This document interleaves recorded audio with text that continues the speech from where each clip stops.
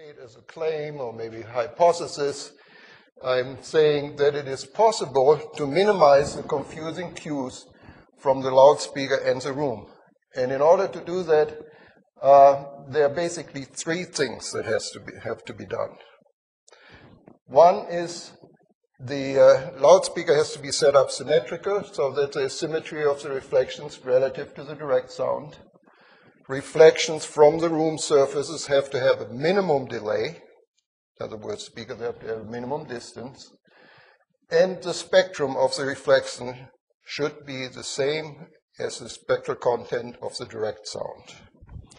And let me say something more about this.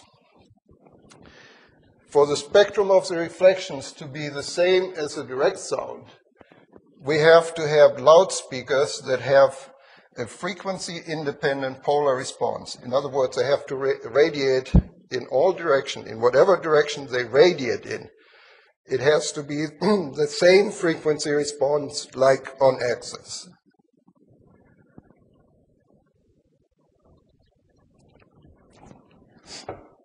Now, there are only a few types of loudspeakers that will do that. Number one is, of course, an omnidirectional loudspeaker. It's like having a light bulb, a bare light bulb that shines light every direction, sideways, upwards, down, okay, omnidirectional.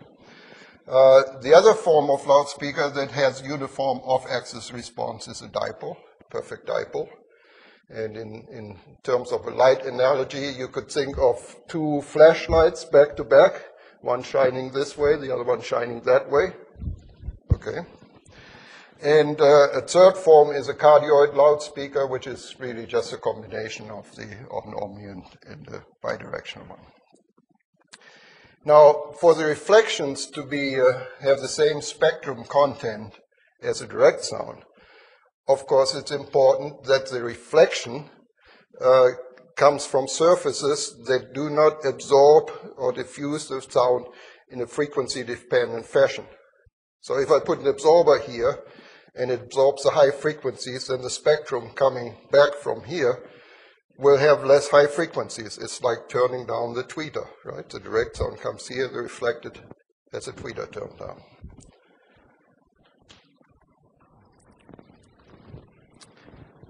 The symmetry and the delay of the reflection, the other parameter that is important here, is that we have to set up the loudspeaker symmetrical. Like if I had two loudspeakers, they shouldn't be set up over in that corner here, but they should be here in the center of the room.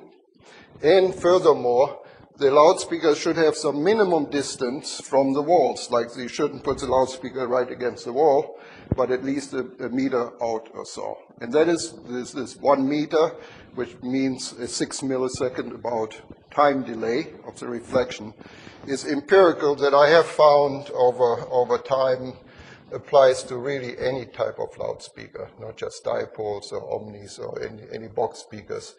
They all improve if you get them out into the room.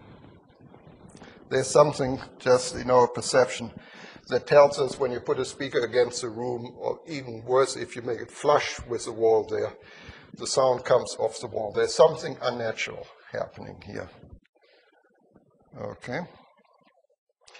Now, in my particular room, since it's fairly long, I have a setup here where, for instance, I have two types of loudspeakers, dipoles, which are these here, and monopoles, these loudspeakers. And listening position A is at the apex of an equilateral triangle for both types of loudspeakers. This is sort of the critical sweet spot, the listening position I use a lot. But there's a further place back here, place B, where I also do a lot of listening. But in either case, we are symmetrical with respect to the room. And here again is a picture of the room, the way it actually looks physically. Here you see the two seats, A, the one close, and B, the one further away. And let's take a look at the two loudspeakers that I'm talking about here.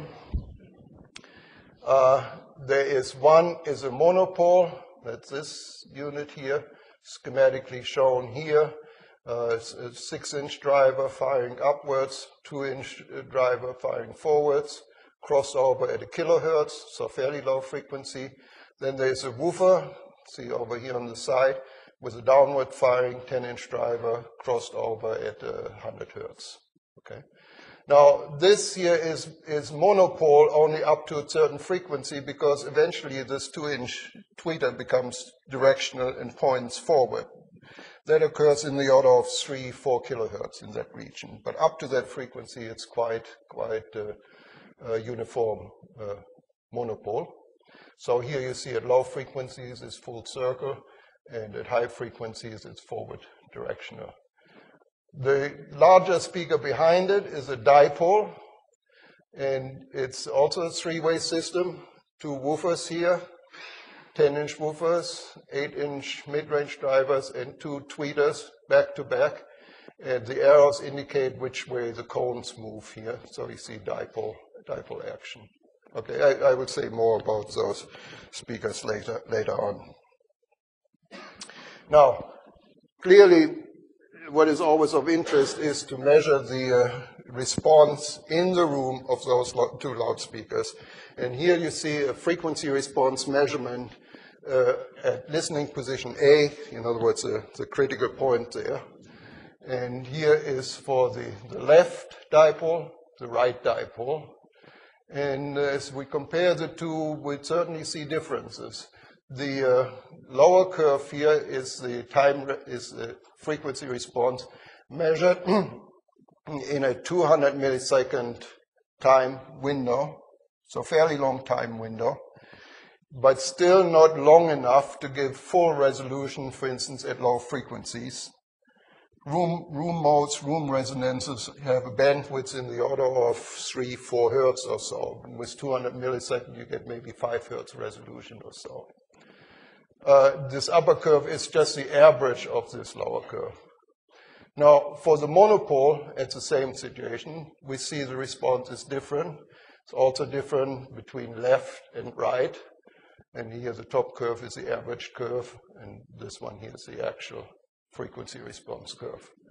So I would say most people would look at this and say, these speakers need a little help there. So there probably should be some equalization taking place. This thing obviously rolls off at high frequencies. Left and right speaker maybe should be equalized differently. But then keep in mind that what we are seeing here in these graphs is really a record of what happened during 200 milliseconds of putting out sound. So these data here that we're showing contains not only the direct sound from the speaker, but also the reflections from the room, how the sound bounces around, interferes with itself, therefore these deep notches there, which are interferences, and peaks is where sound adds up in frequency. So this is sort of a past record, but when we listen, we don't listen to in 200 hertz chunks. We listen it's a continuum flow of sound. So this here is not necessarily the best way of looking at the response at position A here. And so I think it's important to look also what happens to the direct sound and the reflections in time. And now to measure that, a little introduction here. First of all, when I say reflections, here's an example. This is a little model that I built. Here you have a dipole.